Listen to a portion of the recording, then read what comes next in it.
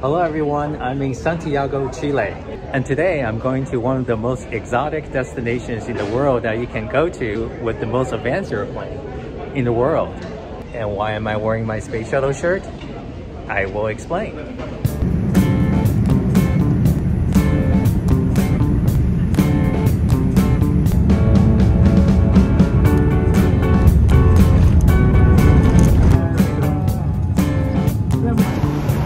Here we are, Easter Island.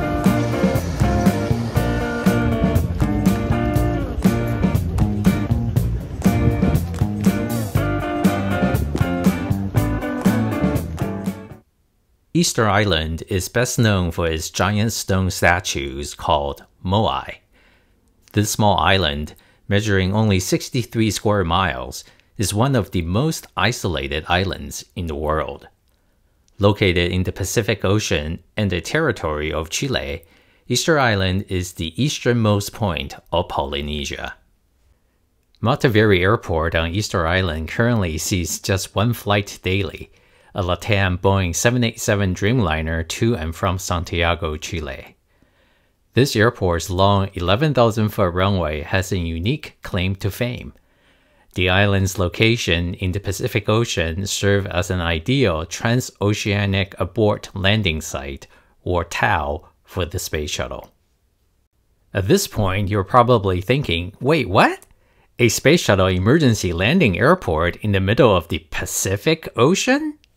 Why, yes. The Space Shuttle program was planned to be launched from both Kennedy Space Center in Florida and Vandenberg Air Force Base in Southern California.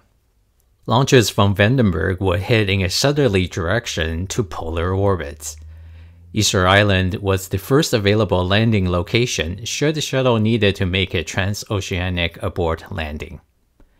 In 1986, NASA paid $7.5 million to extend the runway at Mataveri Airport to the current 11,000 feet length and installed a microwave landing system and xenon lights enabling shuttle landings there. In that same year, tragedy struck NASA and the nation when Space Shuttle Challenger exploded 73 seconds after liftoff from the Kennedy Space Center in Florida. Space shuttles were grounded while a special presidential commission investigated the accident. The first Vandenberg shuttle launch was supposed to take place later that year, in 1986. The Space Shuttle returned to flight in 1988, but the same year, the Secretary of Air Force effectively canceled the Vandenberg space shuttles, citing a number of reasons, including not relying on a single launch vehicle, namely the Space Shuttle, for military space programs. At Mataveri Airport, there's a plaque placed by NASA when the new runway opened there in 1987, in recognition of the work by the Director General of Civil Aeronautics that made the Space Shuttle emergency runway there possible. Even though no space shuttles had ever launched from Vandenberg, and indeed no shuttle had to ever perform a transoceanic abort landing, the legacy NASA left in Easter Island enabled wide-body aircraft, such as the Dreamliner, to operate there, thereby increasing tourism to the island. But it would be an interesting what-if if a space shuttle had landed at Easter Island. Arthur Lee Corey explored that question in a novel full of political implications amidst the Cold War and what the 747 shuttle carrier aircraft will have to do to make the mission across the Pacific. Back to reality in Santiago in the present day. Let's fast forward our flight on the LATAM Dreamliner to Easter Island.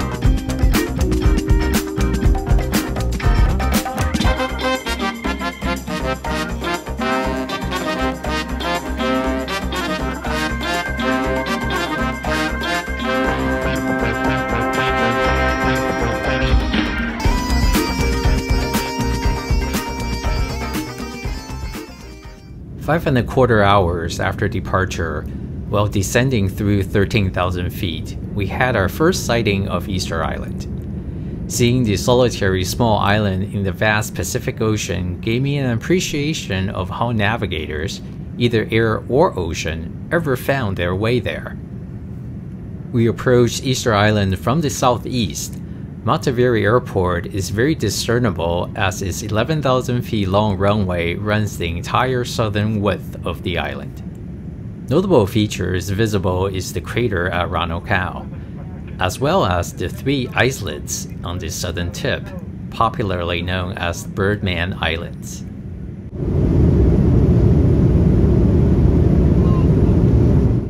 Turning base, approaching runway 10, we got our best view yet of Easter Island. Looking at the western side, we see the island's only town, Hangaroa.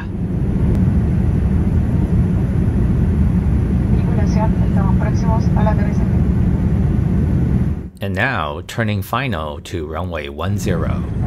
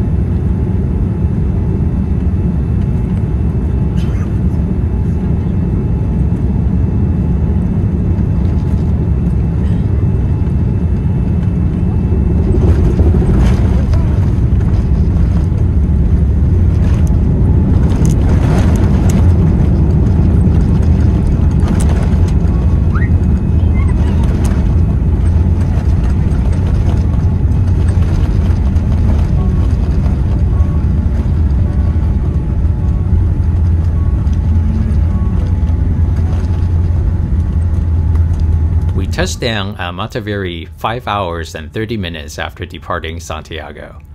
We taxied all the way to the end of the runway and back taxied on runway 28, passing the airport's fire and rescue station and control tower along the way. Muchas gracias por elegir volar con LATAM. Para su seguridad les necesitamos que permanezcan sentados hasta que la señal de temblores se apague.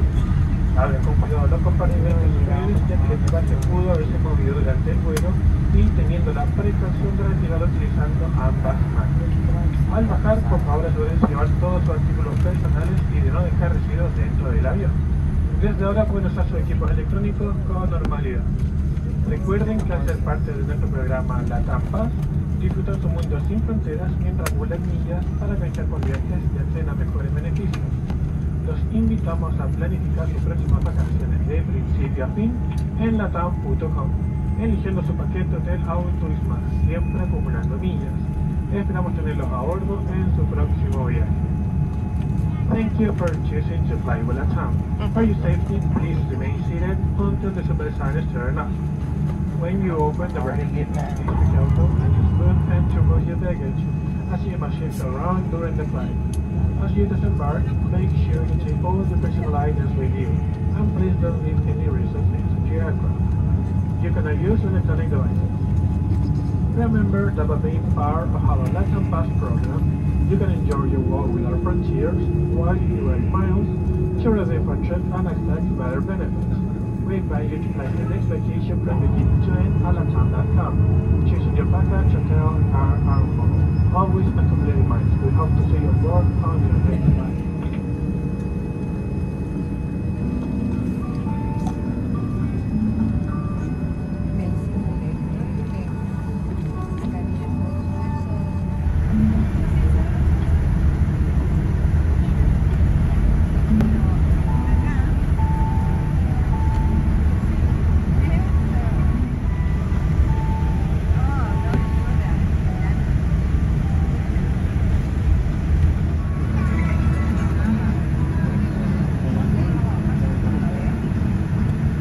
Turning onto the ramp, there are 2 parking stands available, though currently only 1 scheduled flight per day comes through here.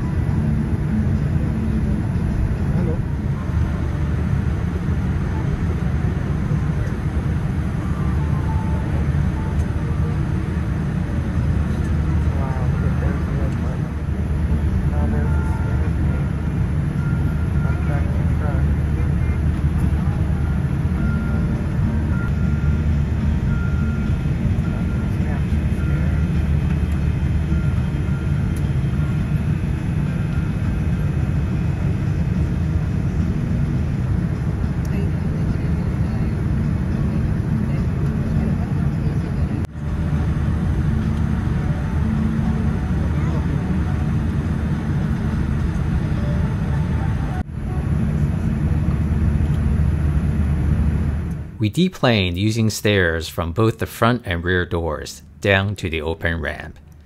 It was quite a relaxed affair, with passengers went everywhere on the ramp as they headed to the terminal.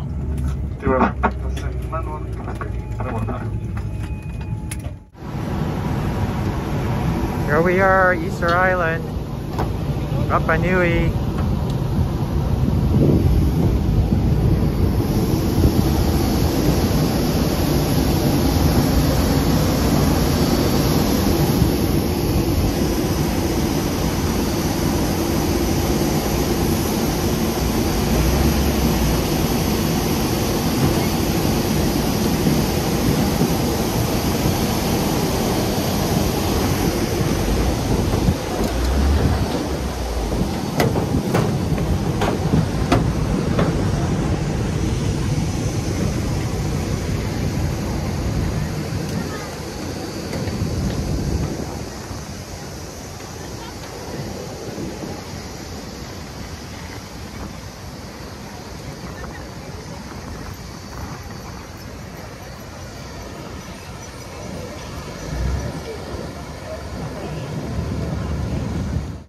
This scene reminded me of old photos of passengers boarding at airports from back in the day.